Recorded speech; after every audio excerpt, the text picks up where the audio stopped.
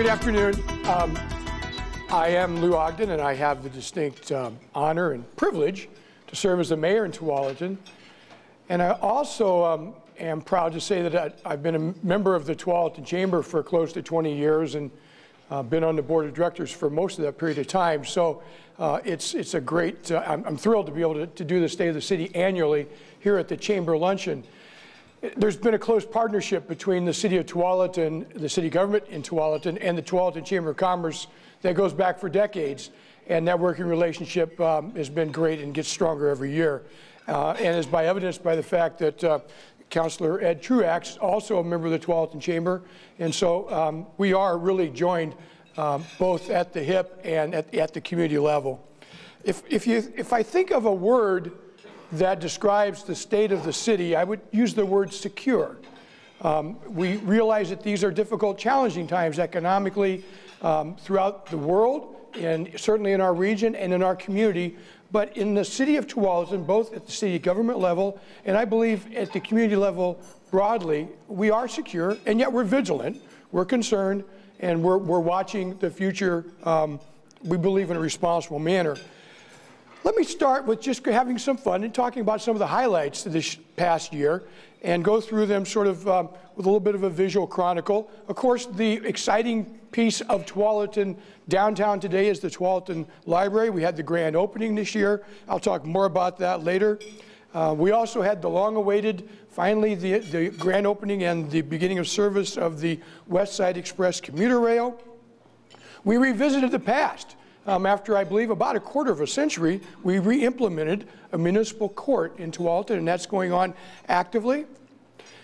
Tualatin tomorrow, we had our first annual review, if you will, that is Town Hall report to the community, and I will talk more about that. And also the success that we've had with our lead partners, and this exemplifies it by Tualatin Valley Fire and Rescue, actually, the Crawfish Festival Parade. And of course, the Heritage Center, it's always fun to talk about that, and I will talk more about that later on. But of course, the patio, the latest addition to that facility, I think everyone here in this room had a part of that. I know the Chamber uses that facility both in and out from the standpoint of a meeting place, and so the patio was a great addition. And finally, the Meridian Marker.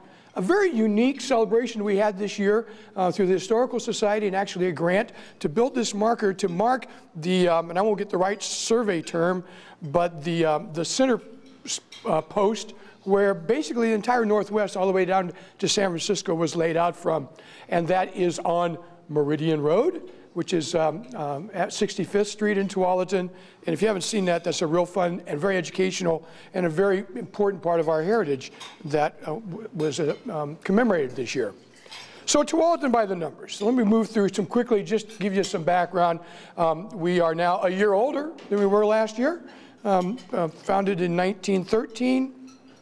Population, the story is well told. From the 70s to the 80s, the population increased tenfold. In the 80s, it doubled. In the 90s, it went up by about 50%. And in this decade, we anticipate an increase of about 25% over the course of the decade. I'll talk more about that later as well. The tax rate. The permanent tax rate for Tualatin is $2, a little over $2.25 per thousand, plus our outstanding bonds. And if you look around the neighborhood, that's a pretty good deal relative to other cities. And we believe that at a cost-effective manner, we provide pretty good service, and the service we provide is the service that our community tells us to provide. So that translates really into an operating budget of almost $97 million. Interesting to note, and I'll see if I can do this with the mouse here, the general fund, which is what you normally think of as the operations, the library, police, the administration, is certainly less than 20% of our total budget. The vast majority of the budget are operating funds and capital expenditures. So water bills, sewer bills, development fees, that sort of thing. And also that tax rate, the property tax, out of $97 million, actually is about just under $6 million, or about equivalent to our police budget. So it's not all just about taxes. In fact, a very small portion of it. But fiscal accountability is important. In fact, our finance department has received this award annually for 17 consecutive years. That, you could say that's something to boast about, but really, we believe that's the minimum standard. When you're talking about the public's dollars, you have to be right 100% of the time.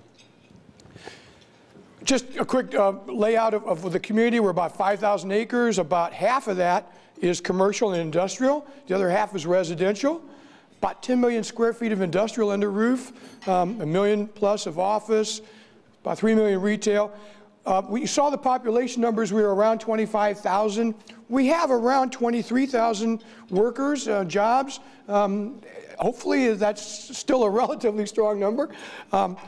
But it's a balanced community, both in terms of the square footage, if you will, or the acreage, in terms of residential compared to commercial and industrial, and jobs compared to population. And we have a little over 10,000 dwelling units. There is still some undeveloped area in Tualatin, and that may change in a big way in the future. We have 77 miles of street. We have 9 miles of county roads, which is basically Tualatin, Sherwood Road, and Borland Road on the east side, 5 miles of state highway, which happens to be I-5. We have 11 parks, over 100 acres of parks, over 100 acres of greenways, natural areas.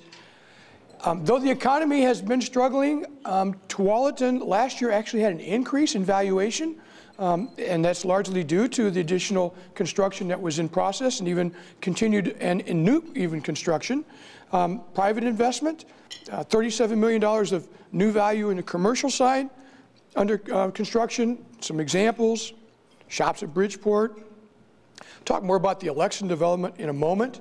We actually drew about 1,200 permits, did almost 4,000 inspections, and the project value from those permits is something in the neighborhood of $68 million. So we are secure in this community. Things aren't as rosy as they always have been, but certainly we're not in the doldrums. And development continues. You see the Grand Phoenix Hotel, just other examples of projects underway. The election at Bridgeport, that is going to be a fantastic facility. It's I don't remember, help me Ed, if you recall, a couple hundred dwelling units, maybe 300 dwelling units. It has mixed use. It'll have commercial on the lower level, retail. It will have structured parking. A little over 400 units. 508, your slide says. 508 total units for someone who can read. Thank you. But it's a class development, and it's if you don't know where it's located, it's over in the old Schneider Trucking facility or that site on Boones Ferry Road, Lower Boones Ferry, kind of across from Providence Medical Center. So we're looking forward to that. We had, again, the grand opening of the commuter rail, nearly 20 years coming, using an existing railway, an existing right-of-way, a largely unused right-of-way. You'll notice the station, of course you've all seen that, but the Tualatin station looks different than the other stations. That's indicative again of our interest in maintaining that continuity of quality, of sort of upper scale development. I want to thank the Chamber for participating that week. And when Wes's grand opening occurred, you were there with booze, and we appreciate that. With the train comes train whistles. So you may have heard the whistles. You may have heard a little bit about the whistles. This is a map of Tualatin, the yellow boundary. The red line is the commuter rail line, and we have actually 8 crossings through town. And if you count the one down at Tonkin, we are concerned about the noise impacts. We are investigating and in the process of trying to implement various mitigation options, one of which would be a quiet zone where for some or maybe all of the crossings, the train wouldn't blow its whistle. Another option are stationary horns. We're actually doing a trial of those in a couple weeks. And I hope it's nothing serious, guys. I was going to talk about you later, so come back if you can. So we understand it's a concern. We understand it's an issue. We believe that there are solutions available, and we are working forward in that direction. And just so you know, our entire congressional delegation in Washington is aware of this. They're supportive. We're looking at stimulus money, different ways to try to abate the issue. I-599 Connector Project, been going on for years. The study basically wrapped up this fall, this winter.